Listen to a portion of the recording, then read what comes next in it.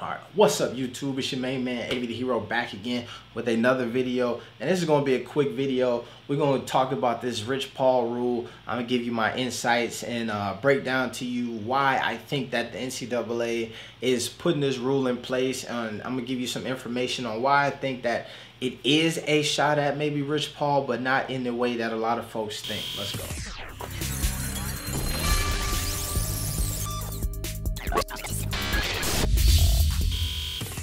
So first off, in order to really talk about this Rich Paul rule, you got to have some understanding of who Rich Paul is. Rich Paul, point blank period, super agent, Clutch Sports, one of the great friends of LeBron James, a dude who got it out the mud, pulled himself up by his bootstraps, and really leveraged a lot of his relationships to get to the place that he is today. Next, you also have to understand where we are right now in the culture of basketball and some of the things that have happened over the past couple of years. The NCAA for a long time has been like, yo, we're not changing the rules. Amateurism is amateurism. We must protect the integrity of that. In the recent years, what I would deem to be LeVar Ball effect, we've seen them start to tweak rules here and there. One of the big tweaks that they made recently was, before, if you were a prospect and you were trying to test the waters to see if you had some fish out there biting in the NBA, you could enter the NBA draft, but then you could pull out if you didn't necessarily get picked up in the spot that you wanted, right? So, and then you could go back and continue to play college basketball. The key to that was that you could not hire an agent. Now, the NCAA changed recently was, okay, you can test the waters in the NCAA in the draft, and you can hire an agent if you are an elite caliber of player. So a few of y'all can do it, all right? Now the rules have changed again, and they're saying, you know what? You can hire an agent, you can test the waters, but the agent needs to be certified by the NCAA. Here's where Rich Paul rules come into play, because the NCAA has created a criteria for said rules to created a criteria for agents to comply with. Here's the basics here. Bachelor's degree, certified for minimum of 3 years, and you have to take an in-person exam at the NCAA office. Now, in-person exam at the NCAA office to me feels like a slight, like, yo, come on, my guy, like we gonna let you feel what it's like to be an athlete. Same way you got to go show up, take that SAT, ACT, show your ID. You gonna listen to us. You want to get this. You want to get in contact with these type of players, you're gonna have to do what we say here. So I feel like that's where it comes from. Minimum of 3 years. There's been some issues with that because there are already players who tested the water last year who have an agent who maybe not have the minimum of 3 years, and then they're putting some kind of caveats in place so you could still represent guys and be kind of grandfathered in. But the first one here, bachelor's degree, this is where it affects Rich Paul directly because, like I said, he's a guy who took the non-traditional approach to be the super agent that he is today, and he does not have that bachelor's degree, just a ton of real world experience. And as you know, sometimes college and real world experience are at odds with each other. So here's that example of that. So for me, I believe that this Rich Paul rule, while it does seem like a shot at Rich Paul, really is not in this point of time, because it if you are testing the waters and you're trying to figure out whether or not your stock is high enough to go to the NBA, then you're probably not a player who Rich Paul is interested in signing, because like I said, he's a super agent in regards. But what I will say is that I believe that this is a proactive approach from the NCAA and not a reactive approach, right? And as I told you before, we've seen them roll out some rules and start to tweak this. I believe that this is another tweak in the rules to kind of get us to a point that will be a significant change down the line here in a little bit. And I believe that this starts with this. The NBA's eligibility requirements to be eligible for the NBA draft. Right now, you have to be at least 19 years old, and then also 1 year removed from the year that you graduated out of high school.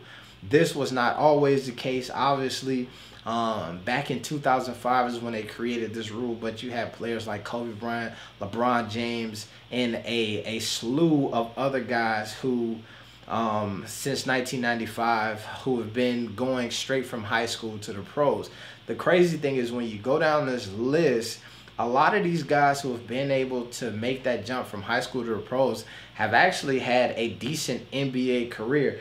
If you go all the way down here to 2005 and look at the last player selected in that 2005 draft, Amir Johnson, Andre Blatche, Lou Williams. We don't even really have to talk about Lou Williams, 6th Man of the Year multiple times, so these guys have had pretty good careers. Amir Johnson, a guy who's been playing in the NBA since 2005 and was in the NBA last season as well.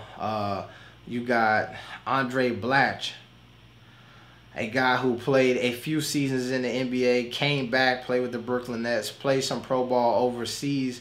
Let's look at Martell Webster, a guy, and some of these, Martell Webster is a dude who honestly I don't even know his name per se, but if you look, has had a pretty long NBA career, first team parade All-American, and these were some of the last guys who made the jump from high school into the NBA. Now, what I'll say here is this, right? To me, the NBA's one and done rule created a culture shift in basketball, right?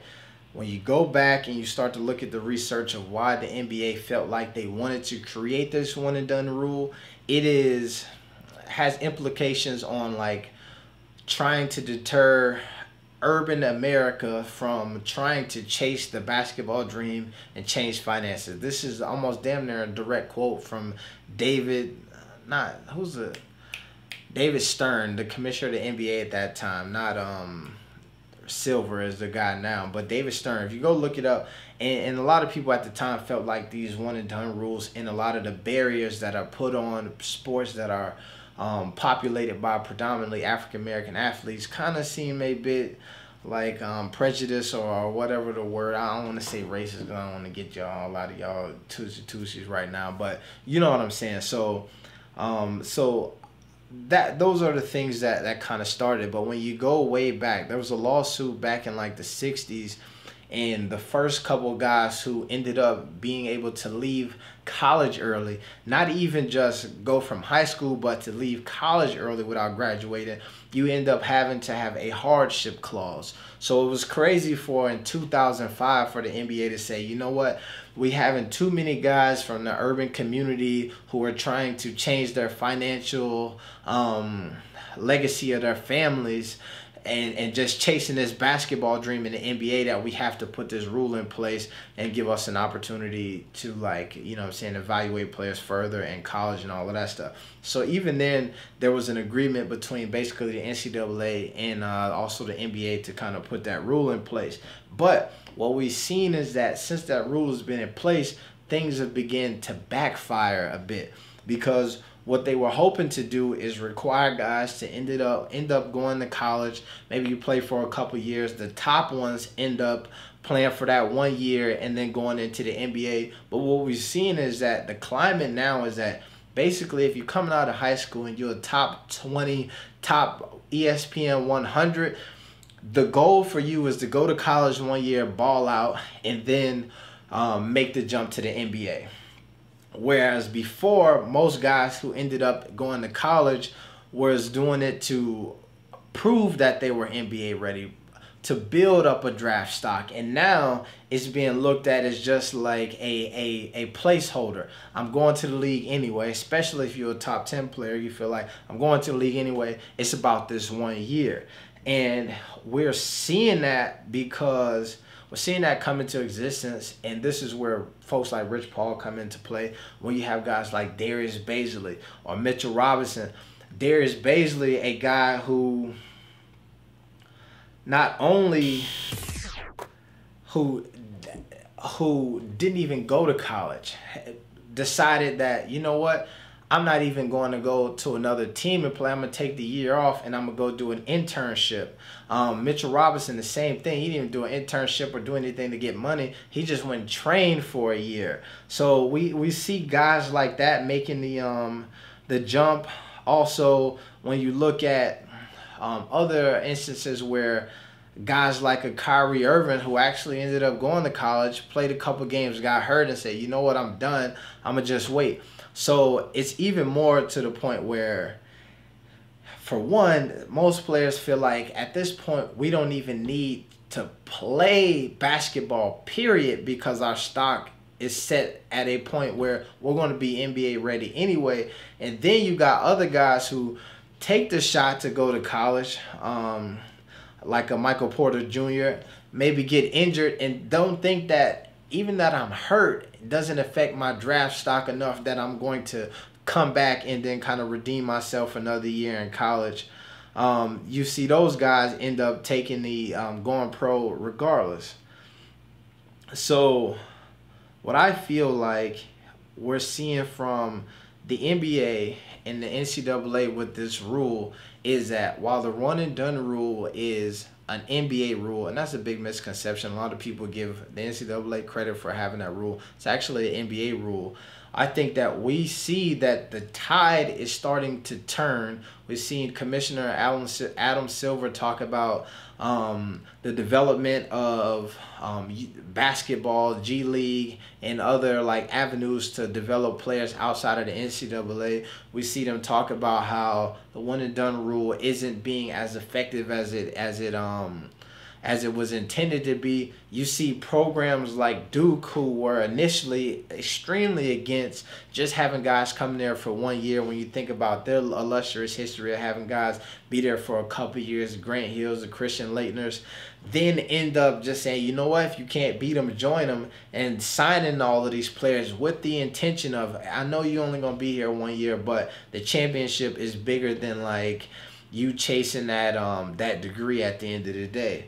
So we're seeing that shift in development of basketball throughout the NCAA, and I mean throughout the nation. And I feel like this Rich Paul rule, this is where it actually comes into play, is because this is not a rule that I believe is put into place to affect the current climate of basketball, but the climate moving forward. Because what is going to happen in the next couple of years is the NBA is going to get rid of the one and done rule, right? So right now, when you look at the wording inside this new criteria from the NCAA, it says current student athletes who are prospects to go to the NBA.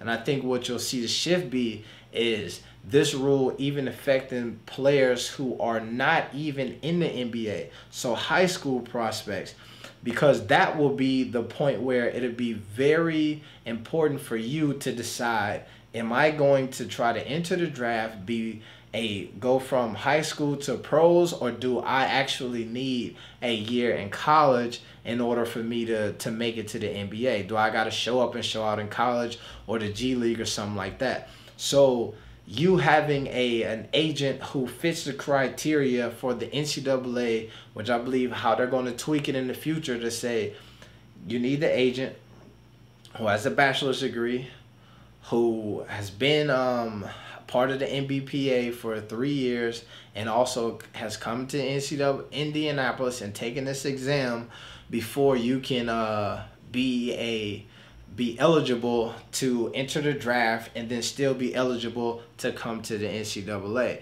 And I think that that'll matter because with high school prospects, the timing of when you are determined to be, okay, you're an NBA prospect, while players are getting more notoriety earlier and earlier, like it may not be until after your senior year where you are like, the scouts are like, yo, you ready? You may have a shot, or you may come onto the scene. You may have a stellar senior, junior year, and then all of a sudden it's like, yo, you got a shot at this.